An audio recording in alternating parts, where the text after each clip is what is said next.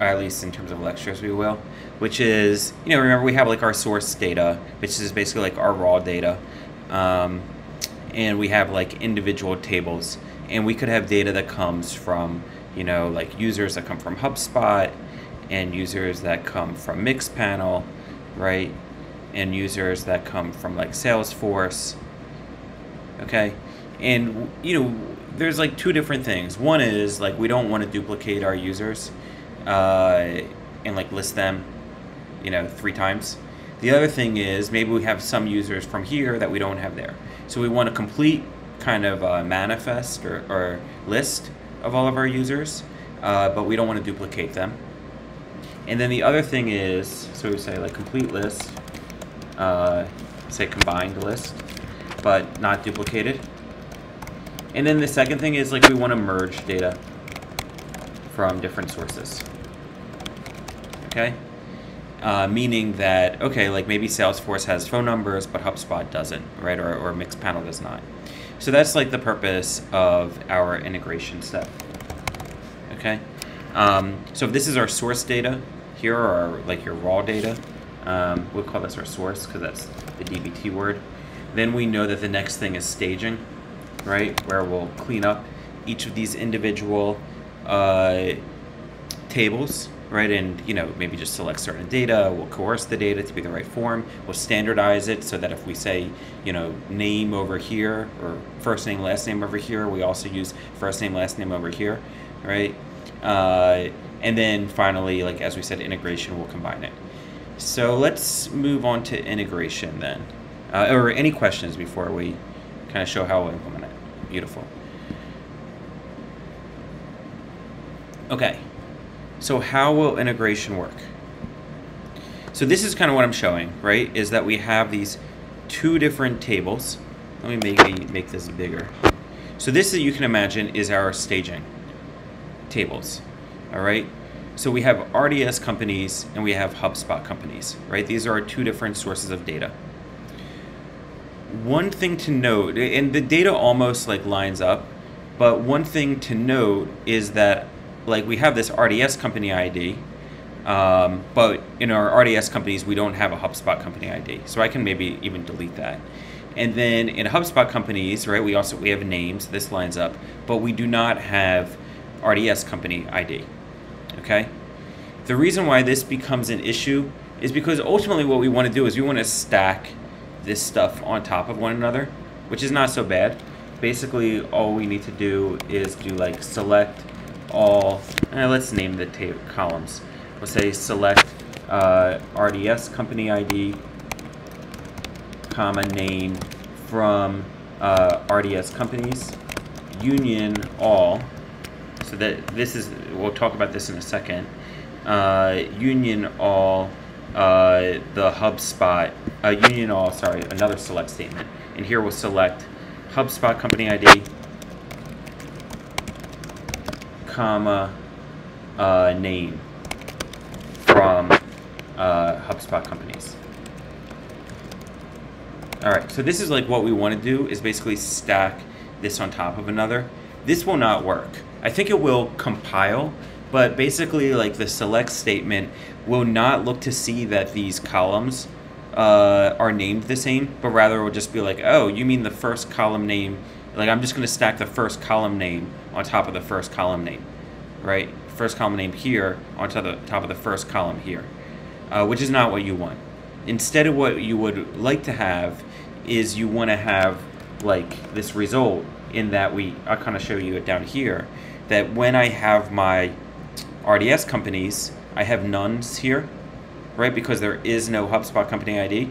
And when I have my HubSpot companies, I have nones for the RDS company ID. So that's the goal.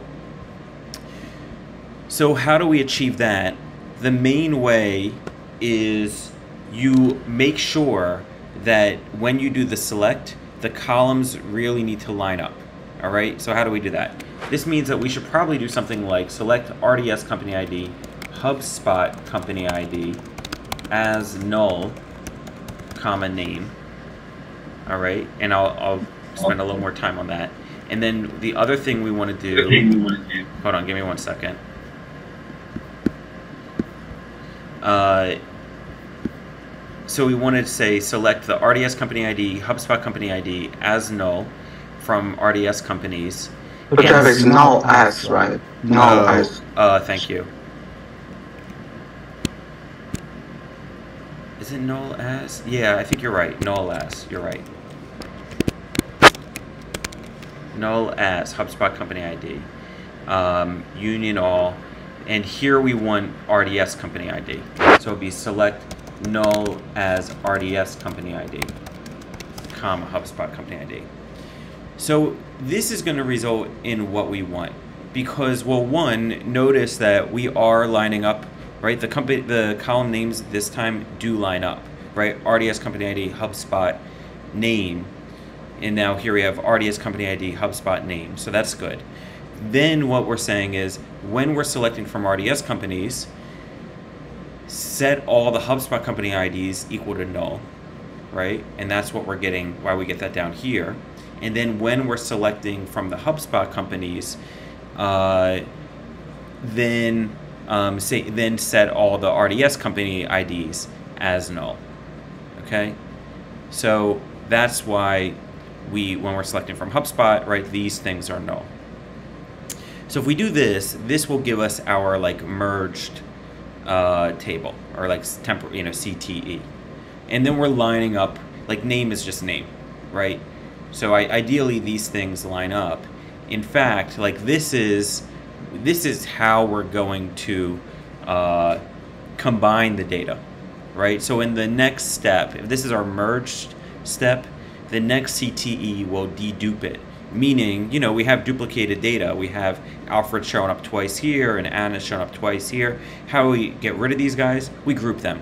And then we'll take the max for each of the columns, for each of the non-group columns.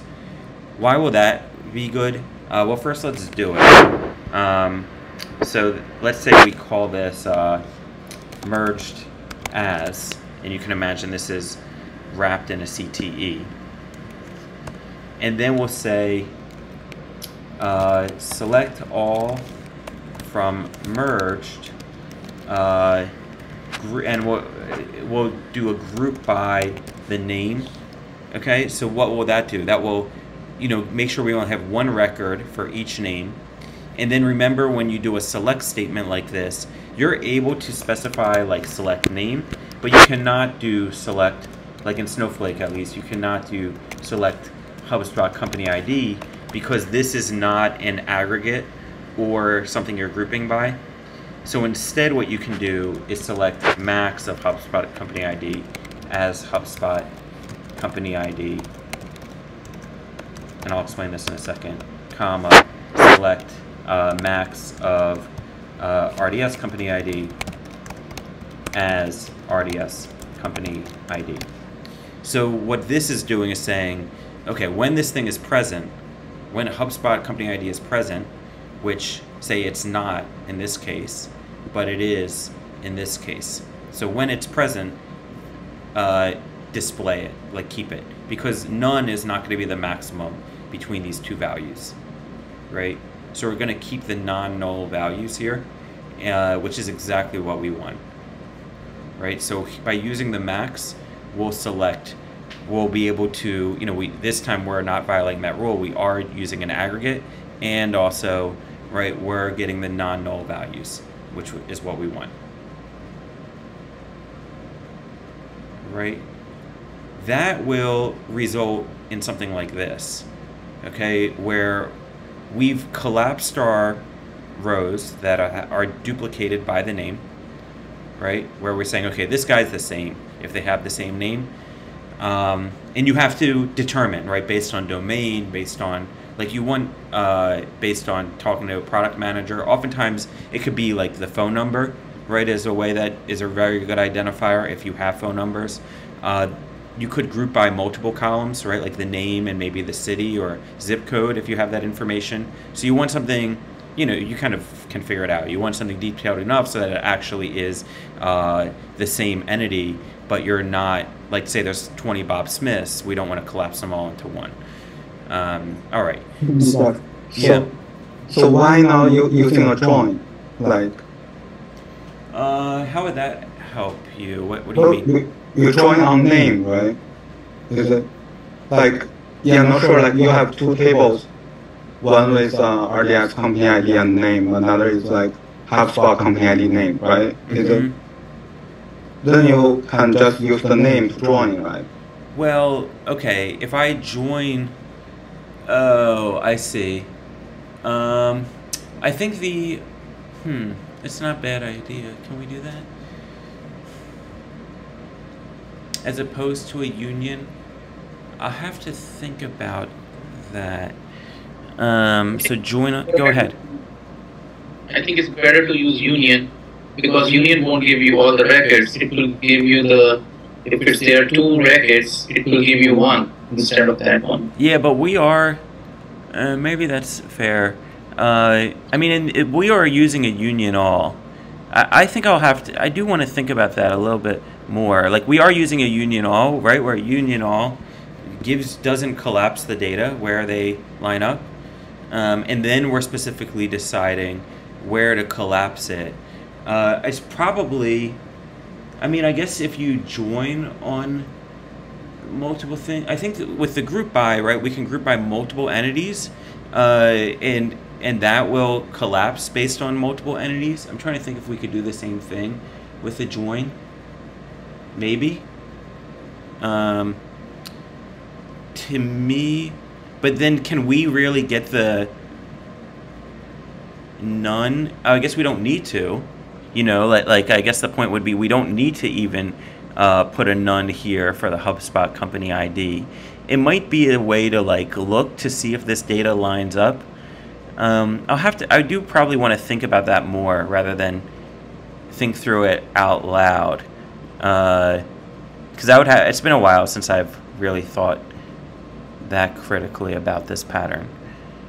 This is like as a beginner, I don't understand why you would use a join or a like when would you use one, when would you use the other? That's what join is right going to be. So notice the union stacks our data, right, and then we can kind of collapse it based on certain categories.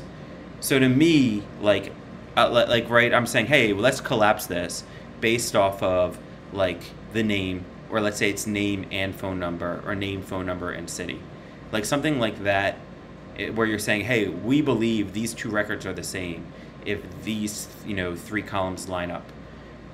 To me, that makes sense, I guess. Like that seems logical. There may be a way to accomplish something similar with a join. I haven't thought it through. But this does seem, to me, this seems like the most straightforward to me. Right? Stack it on top of each other, get a kind of entire list. If nothing else, it breaks it down into more steps, which to me is generally a good thing, right? Because we'll stack these all on top of each other, and then in a separate step can basically merge, right, these two things together. I'm trying to think what else. There'd be another reason. Yeah, I haven't thought it through with a join, so I'd have to think about that more. Well, Jeff, what's the reason I haven't? Yeah, I didn't listen clearly. The reason for this.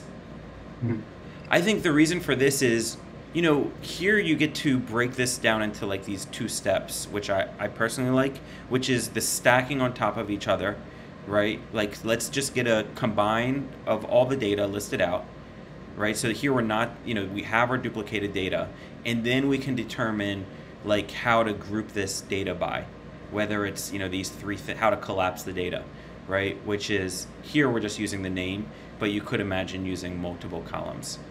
So, yeah, I don't know. I personally, I guess, like that. Yeah. But I would have to, like, visualize the join in order to compare it, which is a little tricky for me to do right now. I think companies also use Union all, as you say, is easy because the same issue we have today, and my cloud architect says use Union, and I was trying to do it with a join, getting the same result, but he keeps telling me to do Union. So I think maybe more clear with this one. Yeah. So I think it is. Like, I like seeing this seeing this kind of, here's all the combined data, here, and you can just, select this CTE and view everything, and then kind of now like take a look at it and then collapse it later on. That to me makes sense. I'll admit, like I said, I don't think I've given equal kind of benefit of the doubt to doing a join. I'd have to try it out and see. But this is the typical pattern that you'll see, is with the union all. The other thing, maybe another reason, is when you get to Jinja, what you'll do is, this is really like a loop.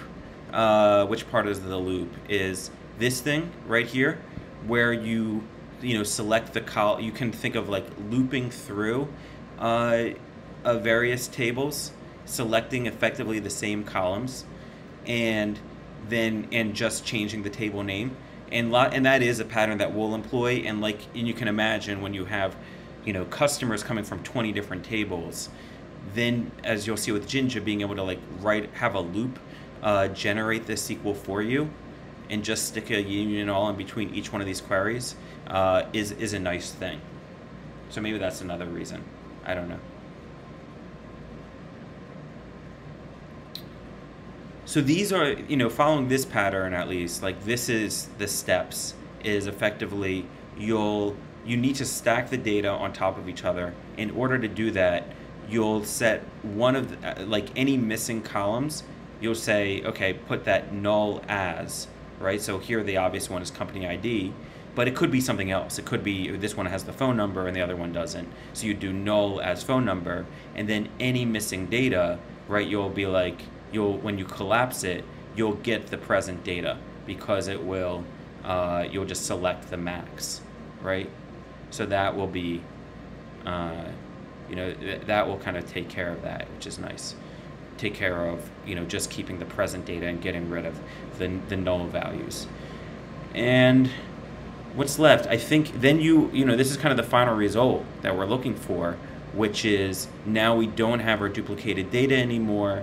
Instead, we're just keeping the present values from each, and where we have one and not the other, we have say this record only existed in RDS, we're still holding on to it, and we just say, hey, we don't have a link to HubSpot company ID. We only had this record in RDS, okay, in our RDS database. All right, so this is the pattern.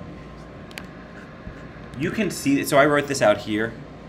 This is why I showed it to you in Excel first. It feels like a little overwhelming. But, okay, what am I doing? I'm selecting from, the staging tables, HubSpot and RDS.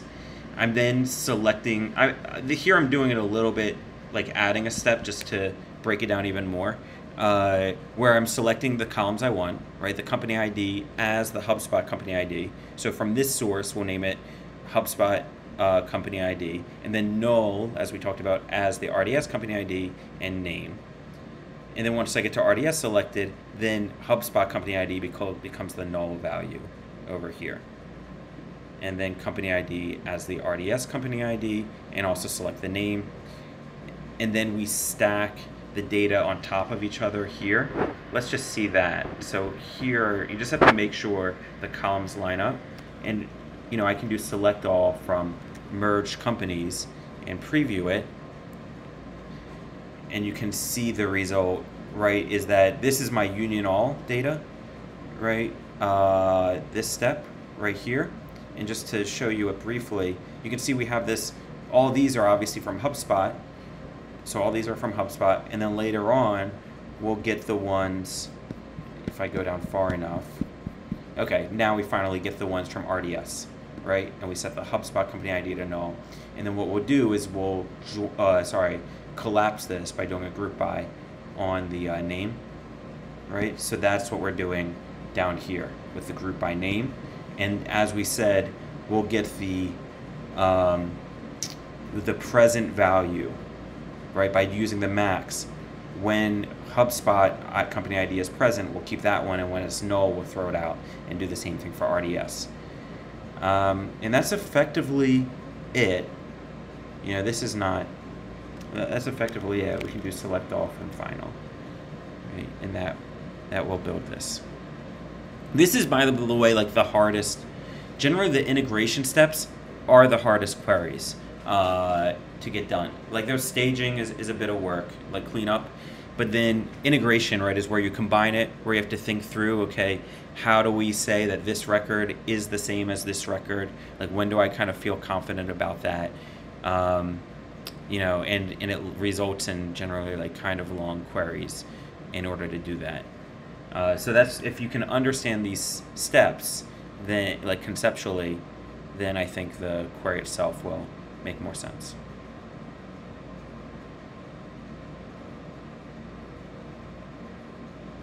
Okay, so let me just review it one last time. Sorry for being so repetitive. Right, we need the data, we need the columns to line up. We set the missing column as null values, right? Null as HubSpot company IDs. We then stack these on top of each other with the union all, right? Then we collapse the data by doing a group by, where like any kind of columns that we say, hey, when these things are the same, we're saying this is the same record, and we use the max in order to keep our present values and get rid of the null ones. And then that's basically it. That leads us to our deduped data. All right, so those are the steps that you'll be working through. Okay, in this scenario, we have only like 3 or 4 columns. What if we have like 100 columns? Yeah, I mean, there's different things. One is, this is where something like the DBT utils package will help, right? So, okay. Yeah, so we'll get to this DBT utils package in a few lessons, but this is basically something nice, like a library that Python, that DBT wrote for you, which, you know, has these different, like instead of saying select star, you can call this method called star, and it has arguments of like star except, right? So you can say, hey, we have 100 columns, we want all of them except for, you know, 10 of them, let's do select star except these 10, something like that, right? So this is a useful package, right? And you can start to see, I don't know, here's an example, select star except these couple of fields, right? And then same thing, you can set this as a variable, like this is Python, is effectively what you're using here. You know, it's a Python method that they wrote for you. And you can set variables and things like that, which will make it easier. Okay? Cool. So this is something useful to go through, and we will be looking at some of these methods. It's a nice thing, as you might imagine. All right. I think that, other questions?